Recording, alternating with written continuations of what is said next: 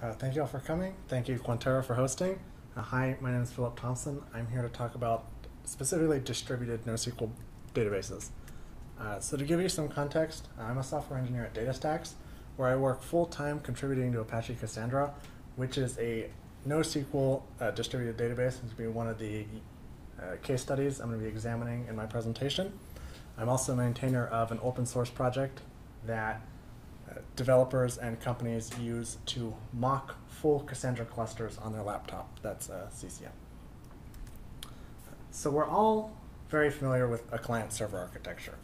Here we're talking about a database, so really it's more of a database server, app server architecture, where the app servers are the clients of the database, and then those app servers have the users as their clients. This is a really simple abstracted architecture where we have a single machine.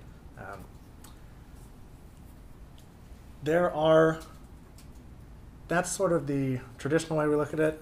Historically, a long time ago, that's how things were. You had your one database, you build it on a very large machine, you build a lot of redundancy into it so it never went down, and it had to handle your entire application's load. So why would we leave that architecture? Why would you want more than one server? Well, there's load. It comes down to the fact that scaling up has diminishing returns. If you have a single server installation and it needs to handle twice the load, what changes do you need to make to that box for it to handle twice the load? There is no formula for that. Doubling the memory, the disk, and the CPU might not get you twice the load. It might get you 150%. You might need to quadruple the size of that box to handle double the load. Eventually, you will be buying, for very large companies, a Fortune 500 company, the absolute biggest, best box you can buy can't handle their entire application's load. Failure. As redundant as you can make a single machine, something can and will go wrong to it eventually. You will suffer downtime as a result of that until you can fail over to your backup, until you can fix the problem, until you can restore it somehow. And ultimately maintenance, if you need to bring down that machine to perform manual maintenance, you're causing that downtime. For a lot of the customers I deal with at work, downtime measured in minutes equates to millions of dollars. That's a situation that many companies don't want to or cannot be in, and thus that's the biggest reason for moving off a single server architecture. So this is a sort of a settled issue that happened a long time ago, is they came up with a master-slave architecture. You have one master which has many slaves. All writes go into that master, all reads come from your slaves. The master is responsible for forwarding the incoming writes to all of those slaves. That allows you to take all of your read workload off of the master. So we're in a multi-machine setup, but really one machine is still responsible for all of the work. Potentially in some master-slave setups you have failover built in, so if your master goes down, a slave becomes the new master. There, however, are issues with this setup. The biggest one is slave lag. If the amount of data you have coming into your master node exceeds, matches, or even approaches the amount of data it can pump into slaves, eventually due to network hiccups or downtime, those slaves are going to get further and further back in time, to the point where it's possible they might never catch up. There are real cases of people who have to take a physical disk, plug it into their master, fill it with data, walk it over to their slave, simply because that's more bandwidth and more throughput than they could get over the network to catch those slaves back up. That's something you don't want to be an expected part of your IT workflow. Scaling, ultimately, a master-slave architecture can only handle the amount of data the master can take in. You can scale reads infinitely, you can add as many slaves as you need, but ultimately write data is still bound by what the master can handle. There's partition tolerance, which is to say if a partition occurs where the master is unable to communicate with the slaves, you might have a situation where reading from different slaves is going to give you different results. that could cause issues in your application if that's an assumption you made that it would never happen. And finally, it's really hard to add more masters to this setup. I don't know if any of you have ever had to take a master-slave setup and horizontally shard it manually, double it. I've had to do that on MySQL. It is incredibly difficult to set up an active system on a database where it was not intended to do that from the start. You have to manually split your data so that half of it will always be going to one master, the other half will always be going to the other master. If you want to split it into more masters, you still have to keep manually sharding your data. There are external tools to do this on relational databases like MySQL or Postgres, but ultimately it's a lot of work. So where do we go from here? Well, I want to take a quick aside to discuss the CAP theorem. I'm sure this is something some of you are familiar with. It was presented by Eric Brewer in the year 2000, and it discusses a certain incredibly important trade-off that you have to consider when building any distributed system whatsoever. And it is regarding what you do when you have a partition. So the C stands for consistency, the A is availability, the P is partition tolerance. It's considered a pick-two system, which is to say you can't have all three of these at once. Really, that's a bad way to look at it. The way you should look at it is, if you have a partition, what does your system do? Does it choose consistency or availability? Because to not have partition tolerance is not an option. To say I'm not partition tolerant means you're choosing consistency, because you're saying whenever there's a partition, my machine just shuts down. That's what it means to not be partition tolerant, is I refuse to answer the client application. That's choosing consistency over availability. So what's going on here is, this is actually a great workforce solution, is if you have even a two-machine setup, and there is a partition, they're completely unable to talk to each other. So these are two database machines in your system. A client sends a write to the database on the left side of the partition, and it says, here is some new data. What is that database going to do? It has two options. It says, OK, or it says, I can't take this. Ultimately, it's sort of a force binary there. There's no third option there. So if it says OK, you're choosing availability. You're choosing the ability to respond at the cost of consistency, which is to say all of your machines agree. So if we accept this, this machine still has an old state. It has a state that no longer matches what the client thinks has happened. The client has sent a write, it's gotten acknowledgement. It is positive that whoever it talks to will agree that that data is there now. That's not the case, however. You are inconsistent here. You could have chosen to say, no, I can't accept that write because I can't make myself consistent. That's choosing consistency over availability. You are not responding in the case of a partition. So you might think of a partition as a hard stop, absolutely no connectivity. But a partition is any time there's a lot of latency. If you have to wait for all nodes to reach some sort of consensus protocol, whether that's Paxos or RAMP or them dealing with some distributed lock, you're choosing consistency there over availability. You're saying, I have to wait to answer until I am positive that I am consistent. That availability is not a full loss of availability, it's an increase in latency for the benefit of consistency. So, are there any questions on that? Okay. Actually, I do have a question. Yeah. Pretty much, what would be the safe bet? What would you prefer, consistency, availability? That absolutely depends on your application. Okay. There are many databases that make the consistency choice. There are many databases that make the availability choice, and they're both equally valid options. Mm-hmm. It really depends on your needs. Can you give examples of an application that would prefer one or the other? Well, I work with I'm going to give examples of databases that prefer one or the other. That works. Okay. So I have 4 NoSQL databases here to discuss: MongoDB, Apache HBase, Aerospike, and Apache Cassandra. So MongoDB is, by many measurements, the most popular NoSQL DB. It reached that popularity for a number of arguable reasons. One of which is it is incredibly easy to set up. It is incredibly easy to use from a developer standpoint.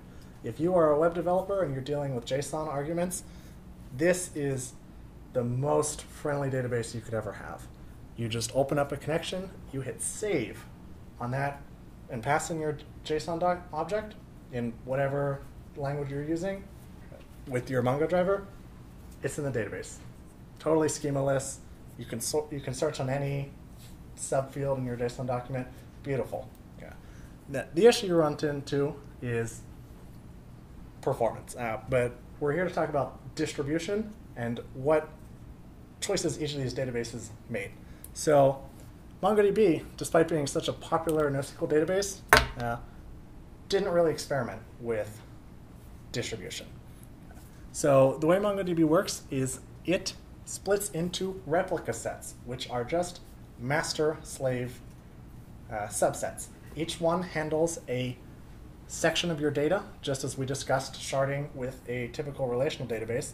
The difference here is Mongo will handle that sharding itself, which is nicer for you, a bit easier to set up, but ultimately you're going to run into all of the same issues you had in a master-slave setup.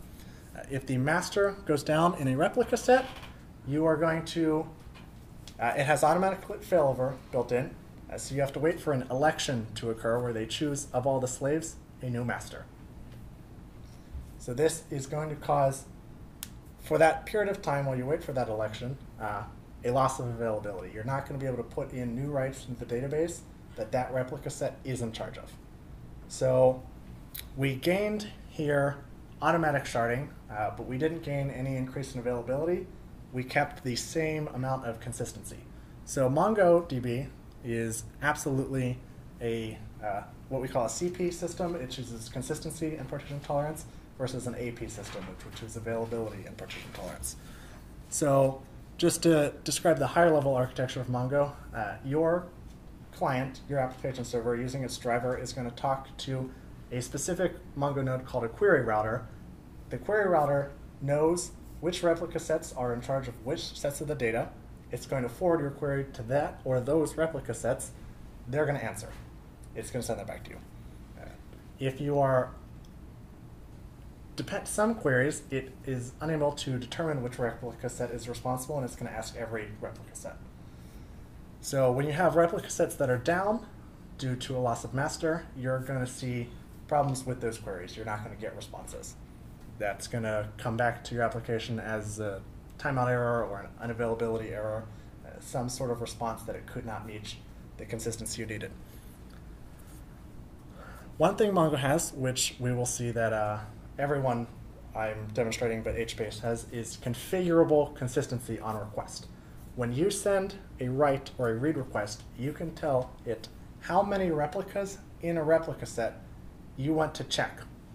That is because essentially the slave-like problem we discussed earlier, where the master might not have gotten all the data to the slaves yet. They might be at different points in catching up to what's on the master, so they might have different ideas about the state of the data.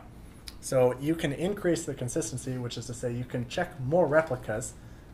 Of the responses from those replicas, you can find the one that is the most correct, and then that is the response that will be returned to you. On a write, you're saying, I want to make sure that at least this many slaves have received the write from the master before my application feels comfortable knowing that this data is in the database. So next is Apache HBase. HBase is also a consistency-first system. HBase has a pretty complicated architecture. It has a master or a number of masters. Masters are responsible for region servers, which are not quite slaves. Region servers all hold up to They recommend 100 regions. So regions, so the best way to start of it is the bottom up. You create a table in HBase. You start writing that table. That table has one region, which corresponds to all of its data. As you keep writing to that table, it will realize this is too much data. It will split that region into 2 regions, each containing half your data. That process continues forever as you write data. So the regions are split onto region servers. Regions are files on disk. Region servers are physical machines. The master or masters of your HBase cluster are responsible for assigning and moving regions between region servers. So if you have certain region servers which are handling too much load, the masters will take regions off of those region servers, assign them to other region servers to balance your cluster. If you have a multi-master setup, what you really have is a master and backup masters, which are managed by Zookeeper. Zookeeper is an external distributed locking system. You use it to achieve consistency in distributed setups like this. HBase is sort of the most popular user of Zookeeper. So what would happen here is if a master goes down, or if Zookeeper believes it goes down, it would contact a backup master and inform it that it's the new master. The new master would then begin taking over that role. While your master is down and a new master is being chosen, you can continue to read and write from your region servers. So a loss of master does not cause a loss of availability. However, the region servers do need to continue to be managed so that master cannot be down indefinitely. Ultimately, you can have downtime there on the master, but that's on the matter of minutes, maybe hours, absolutely not a longer than that situation. The region servers hold many regions each. Each region belongs to only one region server. So you might consider here that data is only stored on one machine at most. Well, HBase sits on top of HDFS, which is the Hadoop file system, which HBase uses for replication. So HBase will be reading and writing to and from HDFS. HDFS is handling the replication of data.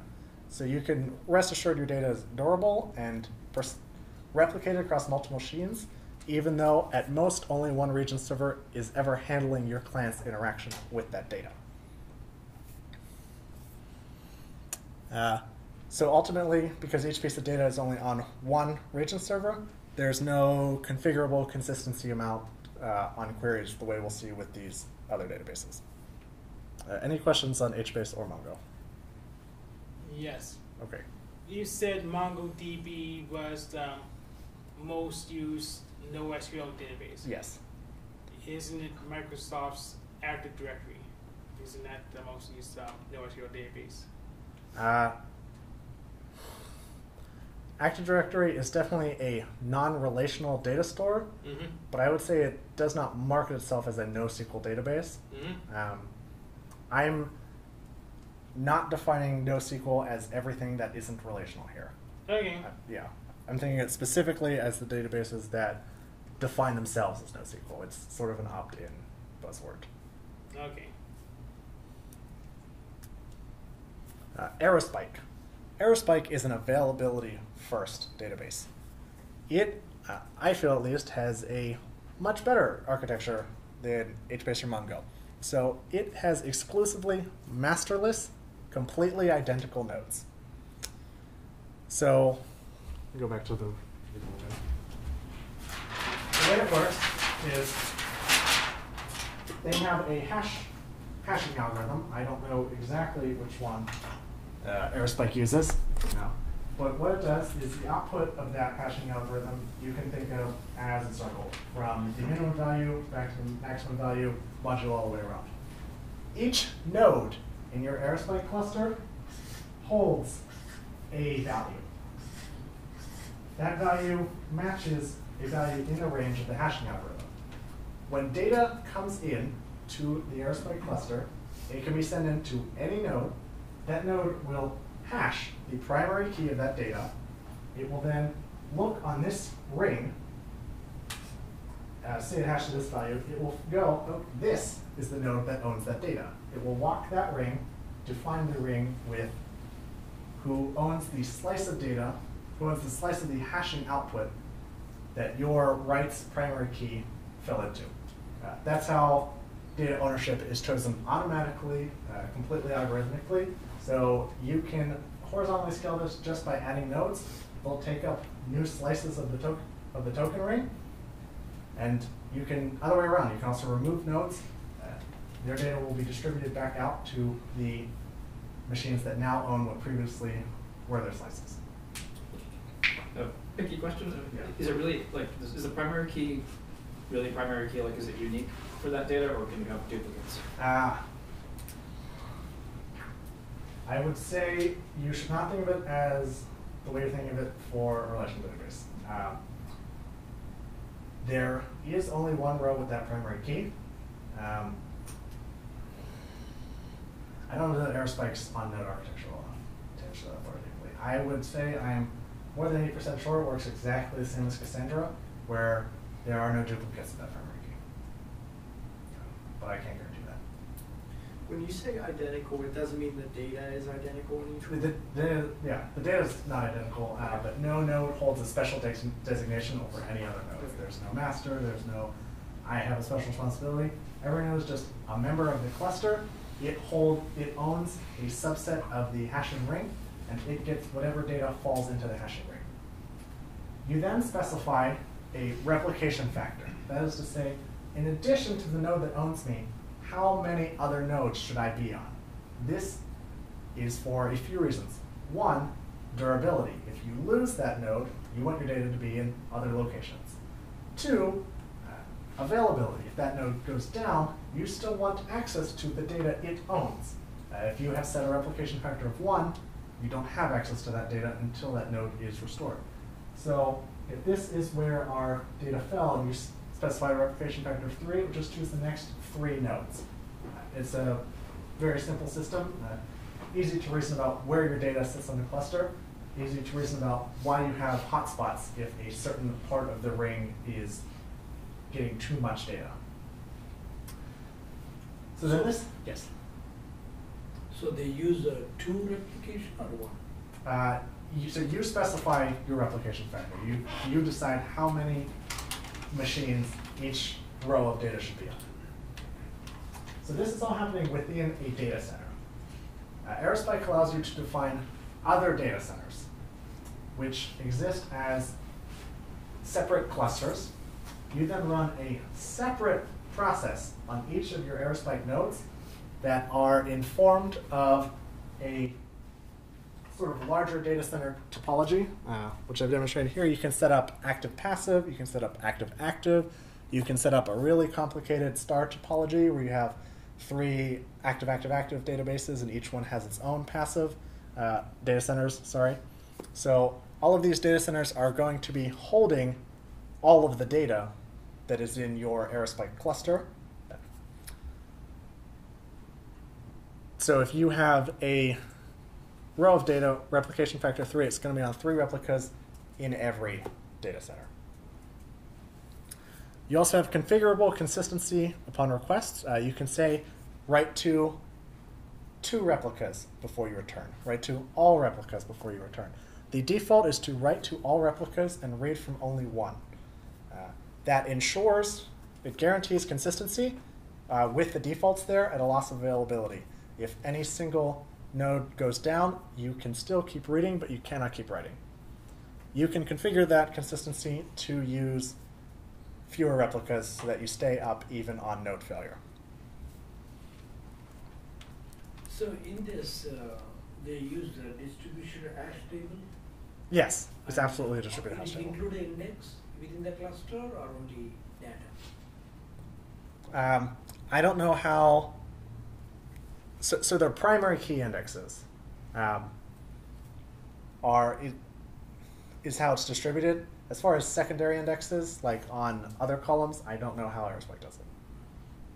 I would expect, again, same way as Cassandra, they're very similar in that each node is responsible for indexing the data it owns, only locally. So finally, I have Apache Cassandra. Same masterless, identical node setup. It again partitions data via hash algorithm. I know which one we use. It's Murmur 3. The biggest difference is the cross data center replication. Cassandra, all data centers are active, which is to say they can all accept writes at any time, and they will forward those writes to any and all data centers. The cross data center replication is built in. It is not something you need to set up a separate process for. The reason it's a separate process on Aerospike is nothing technical. It's simply the open source doesn't have it and the enterprise version does, so they sell you that separate process. A limitation Cassandra has that Aerospike does not is the active passive and the star topology. You can set up something similar and simply treat one of those data centers as passive by not writing to it, but everything is always active. Here, same thing as Aerospike, you specify a replication factor. Here we're using replication factor 3, so it's going to 3 nodes in each data center.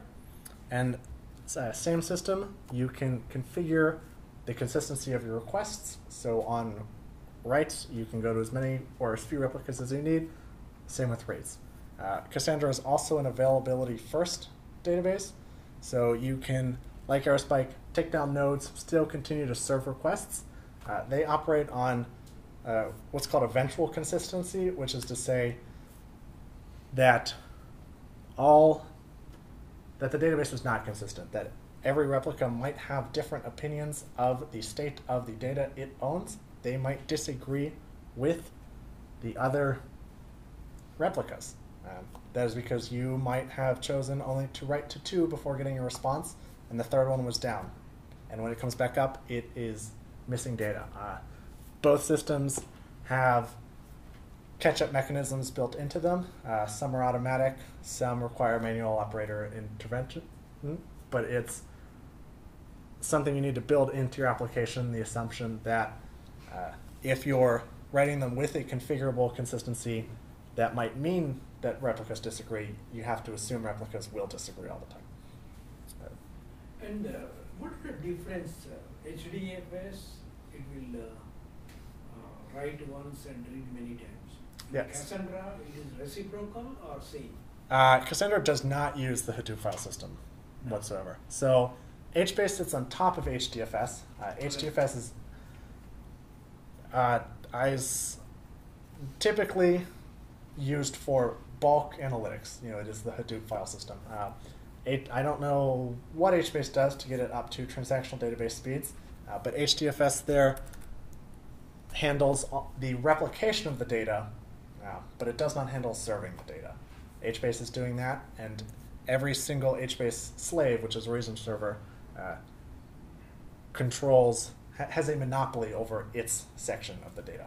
Yeah, because they will say in the Cassandra they use larger data sets, the faster response, because they write faster. Yes, so that is unrelated to the distribution mechanism, but in Cassandra, the reason the writes are faster is it's a log-based write system. So it does not read before write.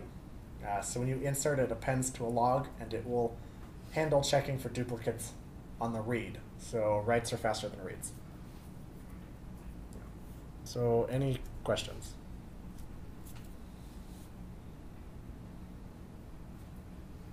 So if you have an application, so like how do you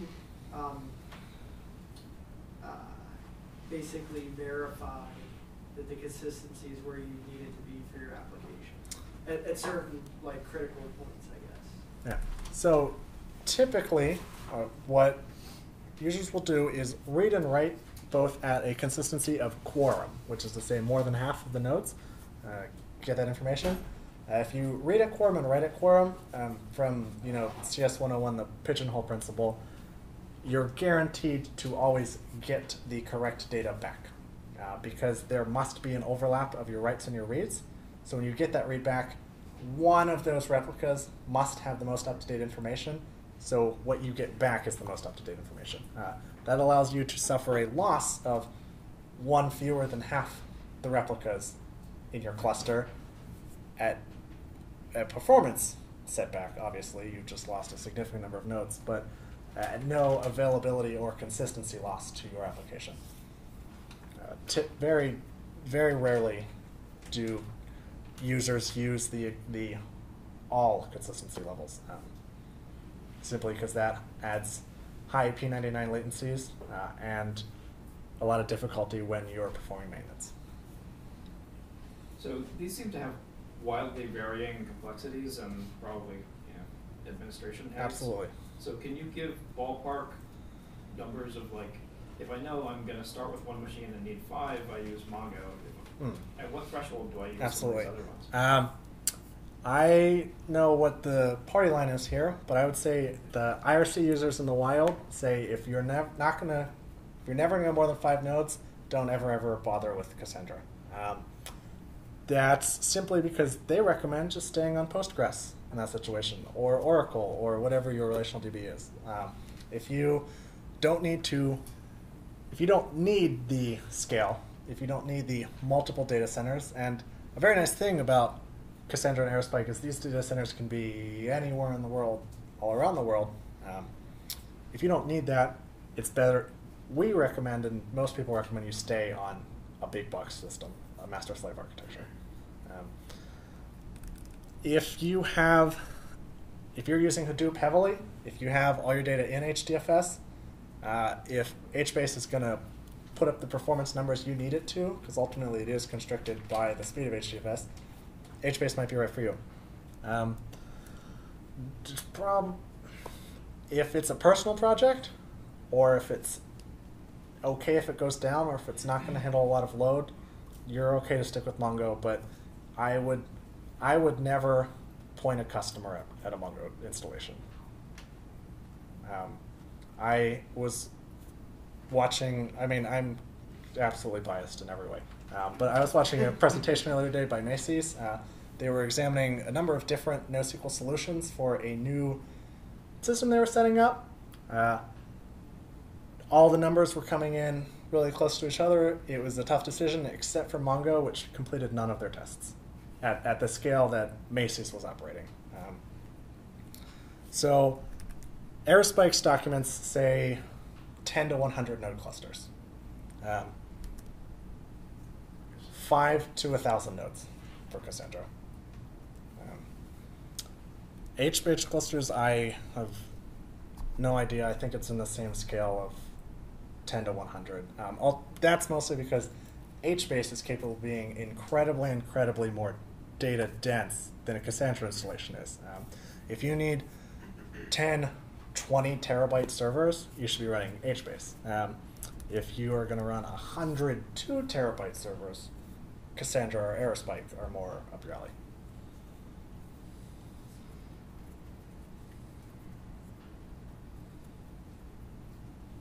Anything else? Just a broader question. What's the general cause for a node going down? Is it like hardware failure? Or? Yeah, any sort of hardware failure, any sort of corruption. Most of the time a partition issue is that node is slow for whatever reason, and all the other nodes think it's down, or it's responding so slowly it's effectively down, as in it's never the one who's meeting the requests because it's simply taking too much longer than everyone else.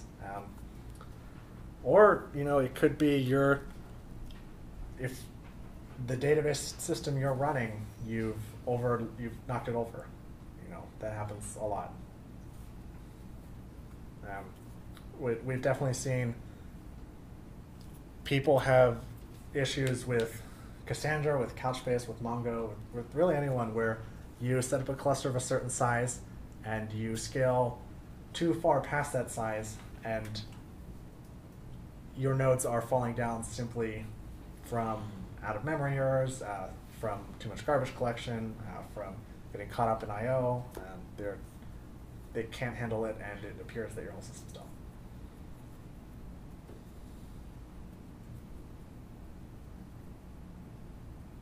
Yeah. So I remember hearing, at least a while ago, that people kind of screwed up with MongoDB by overwriting their same data too much. And it was a really bad use case. It's in the documentation. Yes. Like if you write a document, then you write a longer document to the same key. Yeah. It doesn't like that, or probably vice versa with the shorter one. Are there similar gotchas with the other systems? Yeah. So a lot of that with Mongo is they have write locks to achieve consistency. Also, when you're overwriting, you're rewriting the entire document. Yeah, the problem there is the document sizes are fixed, and it just puts them linearly in memory. So if you expand the document size, it has to resort the whole rest of the system, which just sucks. HBase and Cassandra are both node-wise Google Big Table architectures, which is to say they have column families, which is to say that overwriting is great, really. They have that log-based architecture, so an insert is always going to just be written immediately to disk. Then on the read, what's going to happen is they're going to find all of the results for that key, and they're going to say which one is the newest. They're going to give you back that. Then as an asynchronous background process, they're going to be compacting the files on disk together and removing all the old duplicate data. There are, absolutely gotchas with both systems, but I guess I would, I need you to narrow it down more than just gotchas. Nothing Yeah. jumps to mind as, here's a beginner mistake you should make with Cassandra. Okay, then that's definitely easy. Deletes. If you have a queue-based workload, you're inserting data and then deleting it later. Due to the eventual consistency these guys have, they can't just delete data on disk. Because if two nodes delete data on disk and the third one didn't catch it, later when you read, the data's still there. So what they do is they write a tombstone. That tombstone is to say that at this time, this data was deleted. If someone else thinks it's there, tell them they're wrong. Those tombstones persist for a long time. In Cassandra, it is a week. I don't know how AirSpike handles it. So what I'm saying is deletes are building up data on disk. They are creating data that the processes in Cassandra and AirSpike have to read through when doing reads. They have to handle those tombstones on compactions. And essentially you're bogging down the database with not data. So if you have a delete-heavy workload, an eventually consistent system is not going to be for you. You're going to want a strongly consistent system. So also, if you have a legal requirement to delete data, that more or less bars the systems that work that way. No, so the data is deleted. Oh, okay. So the data is but it writes the tombstone just in case another machine is missing it, like hasn't gotten that delete yet, and then the asynchronous catch-ups or the operator intervention, which is not an unexpected intervention. It's like a once a week you kick off this process that goes and catches up everyone and everything. That will cause the guarantees of the delete. Yeah.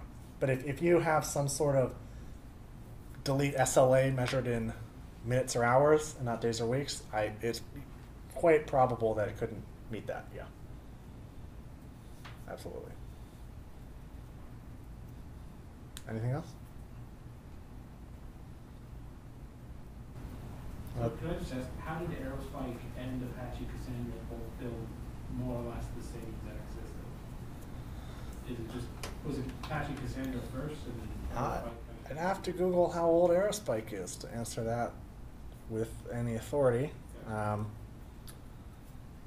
On the replication systems are incredibly similar, but that's the same with React and DynamoDB. These are all children, so actually, yeah, they're both stealing off Amazon's Dynamo white paper. DynamoDB, it was the originator of this cross data center, this token ring management distribution style. It is arguably for cross data center replication the best. No one makes it as easy to set up and handle automatically multiple data centers around the world, all active, the way Dynamo and its children databases do. On Node, like how the query language, how each node handles data, their capabilities, Aerospike, Cassandra, React, Dynamo, they all get really different all of a sudden. But it's at this higher level where they all do look really identical. A big difference is vector clocks. So when you have multiple writes coming in at once for the same key that are conflicting, Cassandra is a last write wins policy. Highest timestamp is correct. If you need a transaction-like system, you say, I need to absolutely guarantee that this is the write that works. We allow you to use Paxos as a consensus algorithm, but that's intended only for very small subset of your workload where you're like usernames. You're like, I need to make sure only one person has this username, kind of deal.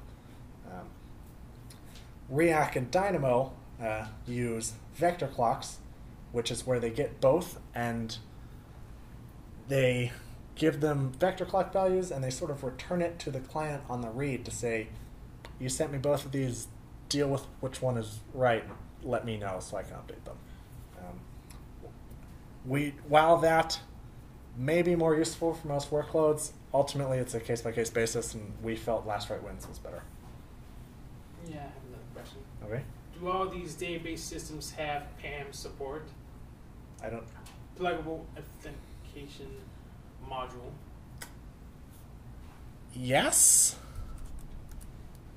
Yes. I don't know about Aerospike, but I want to say almost certainly. I mean, it has an enterprise edition.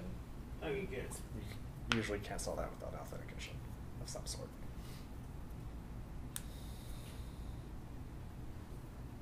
All right, thank you.